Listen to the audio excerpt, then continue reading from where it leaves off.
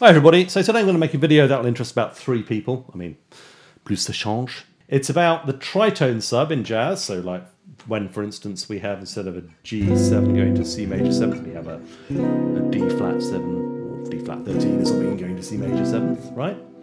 And the mighty theme from the finale of Brahms's 4th Symphony, which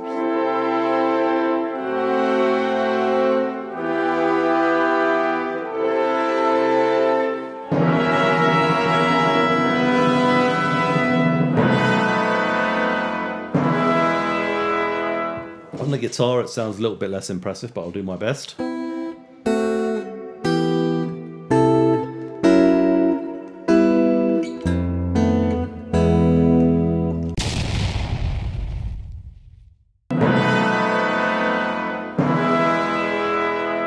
Okay, so I'm going to give you a little bit of a potted history of where this comes from.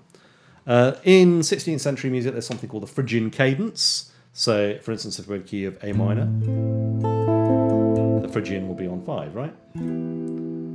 This is modal theory. Okay. And in this case, I don't know if you watch my cadences video, but there's different voices within the cadence. There's the tenorizans, which goes down a step, and the cantizans, which goes up a step. And if we're in this modality, the tenorizans will go down a half step, flat 2 to 1, if you like, in modern terms. And the cantizans, the soprano voice, will go flat 7 to 1. So we'll end up with this. Put in the other voices. Okay. And this was heard in the 16th century as being a tonality in itself. Because music was more modal then.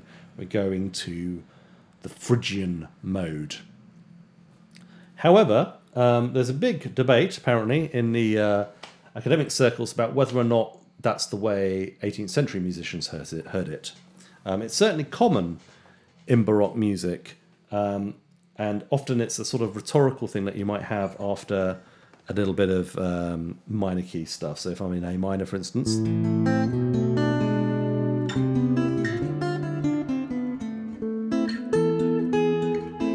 there we go. This is a sort of descending tetrachord, or we're going down to a G, G6-3, which is E minor with the G in the bass, and then to this this chord, which will be the Phrygian cadence, right? And we can expand this a little bit, so it's not just a 6-3 chord; it's just a D minor in first inversion in modern terms. But you can also add another note to that. We can make this a D minor 6th and invert it. Give it a bit more, sorry about the tuning, to give it a bit more scrunch. This guitar is never in tune. Anyway, that's the sound there, right? So, over time, people started to use more chromatic harmony, I guess. But one of the things we like to do is they like to think, well, actually, we can make this cadence a little bit more conclusive. Instead of going up a whole step on the top voice, we altered that note and turned it to a half step, and you get this, which is also known as the augmented 6th, because this is a 6th, we augment the 6th, you get this thing which looks like an F7 chord, E major, right? And this is actually really common in jazz standards, you see this all the time. In jazz, I think we tend to think of that as being a tritone sub, like for B7. But in classical terms, it's thought of as a different chord because of the way it's spelt. And this tritone thing is interesting. This will come up in a sec. Now, this is always usually found on the flat 6 of the key going to 5. Now, what's interesting about this Brahms thing is it really isn't that. If I play it in isolation, because we've been playing lots of stuff in A minor, you're going to hear F7 sharp 11th, which is what happens when you take a D minor 6th chord, put it in first inversion, and then raise the 6th D up to a D sharp. That might sound like it's in A minor, but in context it is not.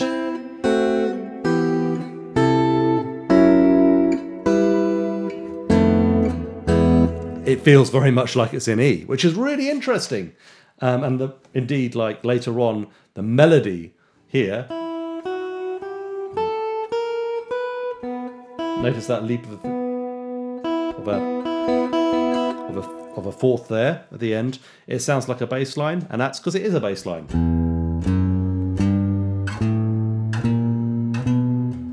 Okay.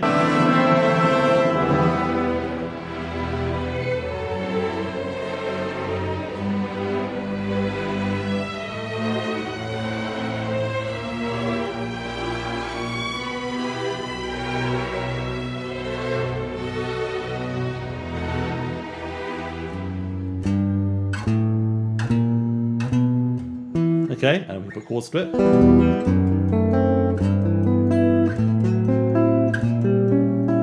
What's actually this? Oh. I'll do a video on that variation later. It sounds a little bit like a rule of the octave, as you can hear as well. So in fact, in a sense, this is like the bass line in the melody. But this flat 2 root move is really quite rare. There may be other examples. Who knows? I'm not an expert on 19th century music or really any classical music, but this strikes me as an early example of what we might call that subbing in for the dominant function, because that is definitely E. And in a sense, it harks back to the time of the 16th century, at least, when people thought of this Phrygian key as being a thing in itself, rather than just a way of setting up the A minor.